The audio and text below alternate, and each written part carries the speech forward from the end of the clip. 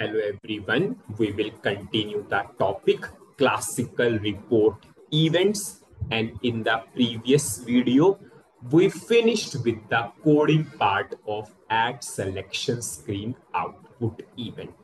Now it is extremely important to understand the full flow in the debugging mode, and whenever we will understand in the debugging mode, we will get a full clarity how it is different from initialization event, how it is different from add selection screen event. Full understanding will be there in the debugging mode. So now we will start with the same. So what I will do, I will firstly put a breakpoint in initialization event. I will put a breakpoint in add selection screen output event, and I will put a breakpoint in add selection screen event, and I will put a breakpoint in start of selection. Extremely important flow, because it is very important to understand how selection screen is coming every time. Yes. Now, I will run the program. Whenever I will run the program, we all know we have two events which is calling or which is called before displaying the selection screen. What is first event? Initialization. But is second event add selection screen output? We'll firstly go for that. I'm running the program. Whenever I run the program, firstly, which event called initialization? It assigned the default values to the select option, of ordered it. So firstly, this logic will execute. Now I'm doing F8. Now, have you seen selection screen has not come yet? Firstly, which event called add selection screen output? So whenever our selection screen is coming for the first time, firstly, which event called initialization, then which event called add selection screen output event. Now, this checkbox is blank. So it means this if condition is true, it will check where the modif ID CUR. We gave the modif ID CUR to which particular select option, S underscore CURR. So it will apply a loop and it will make these currency things are in the inactive mode, because we put active is equal to 0. I'm doing F8.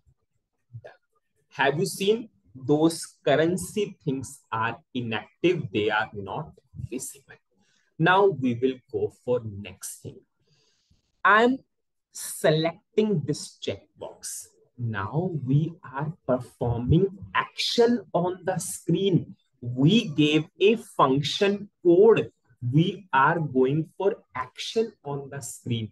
Now you all know whenever you are going for action on the screen, selection screen, which event called at that point of time? Add selection screen. We are clicking on to execute button. We are pressing enter. Now we gave function code also to this button. Anyways, it's a action now. So which event will trigger first? Add selection screen. Now I'm selecting. Have you seen which event triggered now? Add selection screen. It will validate everything. If you have introduced, if you have done some validation, we did the validation for payment mode. Anyways, we are not passing any payment mode. Now the most important point. Now everything is correct. Now whenever I will do F8, your selection screen will appear. Your selection screen will appear. Now, whenever your selection screen or input screen will appear again, which event will call now? Add selection screen output. Initialization will not call now. because initialization event only calling for the first time. First time our selection screen appeared. Now, whenever I will do F8, it will go to add selection screen output. What is the meaning of add selection screen output? It is calling every time before displaying the selection screen or input screen. We selected the checkbox. So now what it will do? Firstly, based upon the action, it will validate the input. Input is correct. Now it will go to add selection screen output. Now you can see our checkbox is selected now. We selected the checkbox. It means this if condition is false, system will go to which particular if condition? This if condition. Now you can see system went to that if condition. Now you can see our three things are visible now. It is very, very important to understand that add selection screen output event called every time before displaying the selection screen or input screen. Now, I'm deselecting the checkbox.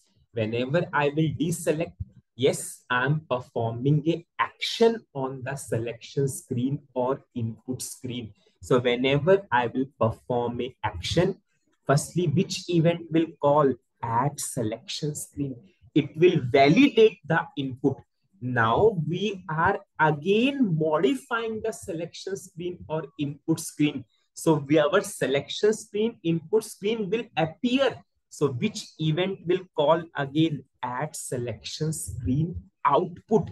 Now checkbox is deselected. So this if condition is true. This if condition is true, so it will simply make the things inactive. Have you seen? Again, we are modifying the screen. So whenever you are modifying the screen, the logic is written as a part of which event? Add selection screen output. Now you can see, again, it is hidden. If I'm again selecting, firstly, it will validate the input because we perform the action at selection screen event will call. Then it will go to add selection screen output. Now the checkbox is X. If this checkbox is X, it will again make the things active because active is equal to 1. Now you can see we have again the things are visible. Now we will go for simply this execute button. Now execute is also a action on the selection screen. Whenever I will go to execute button, firstly add selection screen event called. It validated the input. Now which event will call? Start of selection, because we all know on execute button start of selection event called, our selection logic will execute, and this is the output. This is the output. Now add selection screen output will not call because now we are on output screen. If we, whenever we want to display the selection screen or input screen, at that time, every time which event will call? Add selection screen output. Now you can simply relate the real difference. Whenever we run the program for the first time, at that time initialization event called. Add selection screen output, yes, it will trigger and it should trigger because it is triggering every time. So based upon that initialization, it assigned the default values. Based upon add selection screen output, it make the currencies column in the invisible mode, because based upon this we modify, we are using for modify. Now after that, when we selected the checkbox, whenever we will select the checkbox, it means we are performing the action.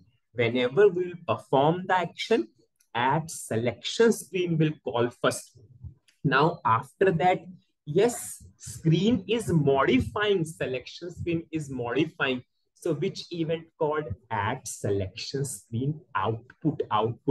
Initialization will not trigger because initialization triggered for the first time. Whenever I will deselect the checkbox, again add selection screen event will call because we are performing action on the selection screen or input screen. Then again, which event will call? Add selection screen output because we need to display the selection screen or input screen. Make a golden rule that is previously also covered. That golden rule will you help you in module pool programming also. Whenever you want to validate, always go for in classical report. Whenever you want to validate, go for add selection screen. Whenever you want to go for selection screen modification, whenever you want to modify the selection screen, go for add selection screen output. If you are comparing it to module pool topic, if you want to validate, go for process after input. Whenever you want to go for screen modification, go for process before output. It's a golden rule always. You can simply understand at selection screen is equal to process after input of module pool. It is clearly mentioned in the slide also.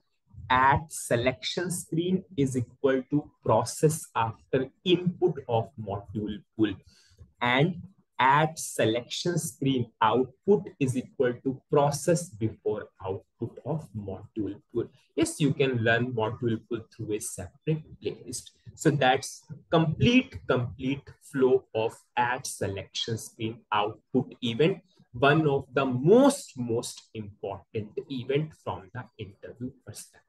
So that's it in this video. Thank you.